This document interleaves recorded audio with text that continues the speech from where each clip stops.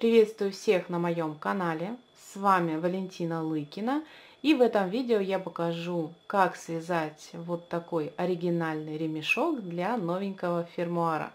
Кстати, как связать такую сумочку-фермуар, у меня на канале есть мастер-класс, и ссылочка на видео ждет вас в описании.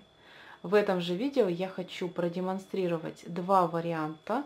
Можно вязать из трикотажной пряжи и также из шнура. Вы можете использовать даже джут и рафию. Это все на ваш выбор. Выбирайте тот материал, из которого у вас связана сумочка. Но и это еще не все. Я хочу показать, как начать вязать с карабина или связать отдельный ремешок, а потом на него зафиксировать кольцо карабин. То есть мы рассмотрим два варианта фурнитуры. Для вязания я буду использовать крючок номер 5 и для шнура, и для трикотажной пряжи. Где приобрести необходимые материалы, ссылочку на сайт я для вас оставлю в описании под этим видео. Для заказа со скидкой пользуйтесь моим промокодом. Рассмотрим первый вариант, когда мы вяжем ремешок и на готовый фиксируем кольцо карабин. В самом начале отмеряем хвостик около 10 сантиметров и делаем кольцо амигуруми. Делаю я его вот таким образом. В получившееся кольцо я ввожу крючок, захватываю рабочую нить, вытягиваю, опять захват рабочей нити и провязываю подъемный столбик. В получившееся кольцо необходимо провязать всего 5 столбиков. Первый я уже провязала. Ввожу крючок в это же кольцо, захватываю рабочую нить, вытягиваю, захват рабочей нити, провязываю столбик. Делаю все то же самое и провязываю третий, четвертый и последний, пятый столбик. Так я провязала первый ряд. Это кольцо мы пока не затягиваем. Делаем подъем на следующий ряд, то есть второй. Разворачиваем по часовой стрелке и теперь будем вязать за заднюю стеночку верхней петли, то есть за одну нить. От крючка отступаем подъемный столбик, петлю основания и в следующую за одну ниточку ввожу крючок, то есть я отступила 2 петли, под третью ввожу крючок, захватываю рабочую нить, вытягиваю и протягиваю ее через рабочую петлю. Перемещаюсь к следующей точке, ввожу крючок за одну ниточку, захватываю рабочую нить, провязываю через рабочую петлю.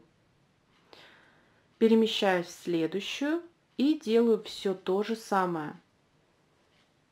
На данном этапе я провязала подъемный столбик и 3 соединительных столбика. Итого у нас 4 петли провязано. В каждом ряду у нас будет 5 петель, то есть 5 столбиков соединительных, поэтому мне необходимо провязать последний, пятый. Его мы всегда провязываем за заднюю стенку столбика. То есть если мы переворачиваем, видим вот здесь петля, и с обратной стороны вот она, одна ниточка, вот за нее мы всегда будем провязывать. Я ввожу крючок за эту нить, захватываю рабочую нить, вытягиваю и провязываю последний соединительный столбик. Вяжем третий ряд. Делаю также воздушную петлю подъема, разворачиваю по часовой стрелке. И теперь нам необходимо провязать с этой стороны, у нас будут 2 столбика соединительных, и с этой стороны тоже 2 соединительных столбика. По центру будет узор.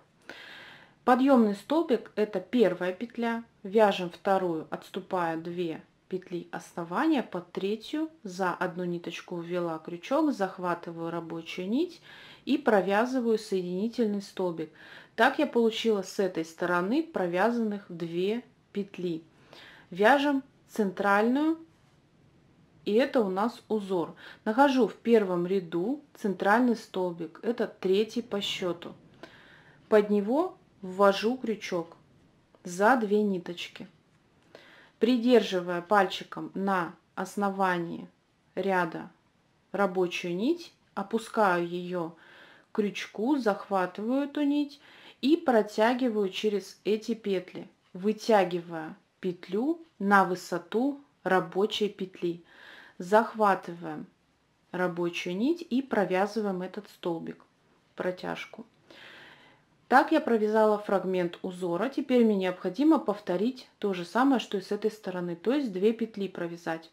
Я нахожу с обратной стороны, вот она следующая петля.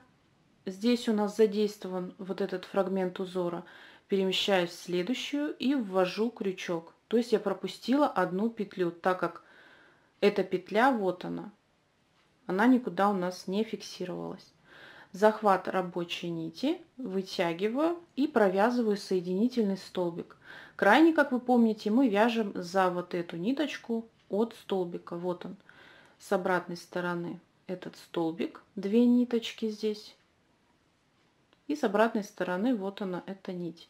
И под нее за одну мы вводим крючок и довязываем соединительный столбик. Следующие 3 ряда мы провязываем без формирования узора. Это 4, 5 и 6 ряд мы провязываем просто соединительными столбиками.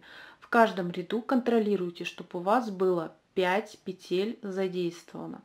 Каждый ряд вяжется одинаково. Мы делаем воздушную петлю подъема, разворачиваем по часовой стрелке, отступаем 1, 2 и под 3 за одну ниточку вводим крючок, захватываем рабочую нить, провязываем в этом ряду уже 2 петлю, то есть соединительный столбик. Вяжем 3 петлю и 4. У нас остается 5 и всегда вяжется за вот эту крайнюю ниточку. Ввожу крючок, захватываю рабочую нить и провязываю через рабочую петлю. Делаю воздушную петлю подъема, разворачиваю и повторяю все то же самое, что я показала ранее. Спустя 3 ряда в 7 ряду мы будем формировать узор. Делаем воздушную петлю подъема, разворачиваем вязание. И теперь нам с этой стороны необходимо провязать 2 петли. Первая провязана, отступаем 2 петли, по 3 ввожу крючок и провязываю соединительный столбик. Таким образом я провязала 2 петли с этой стороны. Вяжем центральную петлю, это с формированием узора за петлю, которую мы провязали в первом случае. Я ввожу крючок под эту петлю, придерживаю рабочую нить на основании ряда, опускаю ее вниз, захватываю, протягиваю и вытягиваю эту нить на высоту рабочей петли. Захват рабочей нити и провязываю этот столбик протяжку. Далее мне необходимо провязать еще 2 петли, так как и в этом случае. Переворачиваю. Обращаем внимание, что одну петлю основания мы здесь пропускаем, так как провязали этот столбик протяжку. И под следующую ввожу крючок. Также за одну ниточку провязываю соединительный столбик. И остается провязать последний соединительный столбик за крайнюю ниточку. Захват рабочей нити, провязываем соединительный столбик. Так. Необходимо связать нужной длины ремешок, чередуя 1 ряд с формированием узора и 3 ряда соединительных столбиков. Самый последний ряд необходимо провязать с формированием узора. И здесь есть один маленький нюанс. Вначале мы провязывали столбики без накида, и этот край нам хотелось бы получить таким же. Поэтому вместо соединительных столбиков провяжем столбики без накида. Ряд начинаем таким же образом, как и в предыдущем случае. Делаем воздушную петлю подъема, разворачиваем вязание. Это у нас первая петля, вторая петля это столбик без накида. Вводим крючок не за одну нить, а за целую петлю, состоящую из 2 ниточек. Захватываем рабочую нить, вытягиваем. Захват рабочей нити, провязали столбик. 2 петли с этой стороны я провязала, вяжу столбик протяжку. Таким же способом, как и во всех предыдущих рядах с формированием узора. провязала. Далее у меня остается 2 петли, и это 2 столбика. Я нахожу с этой стороны ту точку, куда я должна ввести крючок, также за 2 ниточки, как и с этого края. Захват рабочей нити вытягиваю и провязываю столбик. Самым последним будет такой же столбик и за одну ниточку, как и во всех рядах по краю. Захват рабочей нити и довязываю последний столбик. Вот так я выполнила последний ряд, и теперь, отмеряя около 20 сантиметров, я обрезаю ниточку. Теперь нам необходимо выполнить здесь петлю утяжку, как и в этом случае. Я воспользуюсь хвостиком. Его мне необходимо протянуть от начала ряда к концу. Я ввожу крючок в подъемную петлю, захватываю этот хвостик и протягиваю. Далее делаем шаг за вот эти петельки и протягиваем. Перемещаемся далее, также за верхнюю петлю и опять протягиваем. Двигаемся к началу.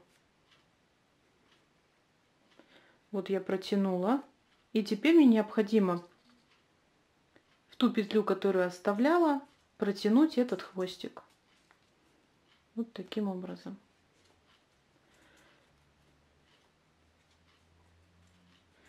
Теперь тяну за эту ниточку, и у меня эта петля затягивается.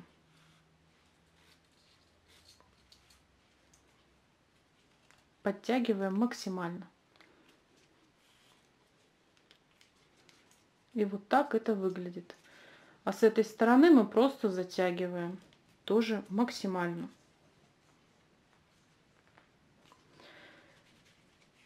Вот так это выглядит. Теперь вот эти ниточки мы подрезаем, оставляя сантиметров 10, и прячем здесь в полотно. Желательно зашить внутри ниточкой. Остается лишь зафиксировать кольца на ремешок. Рассмотрим второй вариант, когда необходимо начать вязание ремешка с карабином. Ввожу крючок в карабин. Отмеряю рабочую ниточку около 10 сантиметров, складываю пополам и вот эту петлю захватываю и протягиваю через карабин. Теперь необходимо вот этот хвостик, который мы оставили в самом начале, уложить вдоль карабина, для того, чтобы ввязать эту ниточку в полотно. Захват рабочей нити, провязываем подъемный столбик. Теперь необходимо определиться с количеством петель. Мне будет достаточно 3 петель, так как у нас идет по центру узор и по бокам одинаковое количество петель. У меня будет с этой стороны 1 петля, с этой 1, а по центру будет провязываться узор. Поэтому мне необходимо провязать еще 2 петли, то есть у меня получится всего 3 столбика. И вязать я буду узор за центральный, но перед этим необходимо провязать еще 1 ряд, как и в случае с шнуром. То есть мы делаем воздушную петлю подъема, разворачиваем по часовой стрелке, отступаем 2 петли, также провязываем соединительный столбик. И с этой стороны также за крайнюю нить, за одну ниточку, провязываем последний соединительный столбик. То есть всего у меня здесь 3 петли. Вяжем 3-й ряд. Здесь мы будем формировать узор таким же способом, как и в случае с шнуром. Делаем воздушную петлю подъема, разворачиваем вязание. И так как у меня 3 петли, и первую я провязала, на вторую у меня будет узор. Я нахожу первый ряд, центральный столбик, и под него ввожу крючок за 2 ниточки. Также укладываю рабочую нить, опускаю ее вниз, захватываю и вытягиваю на высоту рабочей петли. Обратите внимание, что вытянутая петля, она не перекрученная. Также мы захватываем и рабочую нить для того, чтобы довязать этот столбик. Поднимаем вверх, накидываем на крючок и уже затем провязываем этот столбик протяжку. Далее остается провязать последнюю петлю, то есть номер 3. И вот она, ниточка, за которой мы провязываем уже последний соединительный столбик. Все дальнейшее вязание выглядит аналогичным способом, как и в случае с шнуром. Вы вяжете на нужную длину ремешок, а затем просто пришиваете его к карабину. У меня на канале есть мастер-класс, где я показываю, как пришить ремешок карабином. Переходите по ссылке в описании. Вот такие ручки у меня получились. Они достаточно плотные и устойчивые к растяжению. Для того, чтобы ремешок из трикотажной пряжи сильно не вытягивался в процессе носки, я рекомендую предварительно отпарить и растянуть трикотажную пряжу. Но что касается шнура, он не требует никакой дополнительной обработки. Я обожаю разрабатывать новые варианты ремешков, и у меня на канале уже есть целый плейлист. Загляните, я уверена, вы найдете для себя еще интересные варианты ремешков. Благодарю за ваше внимание. Всем пока-пока!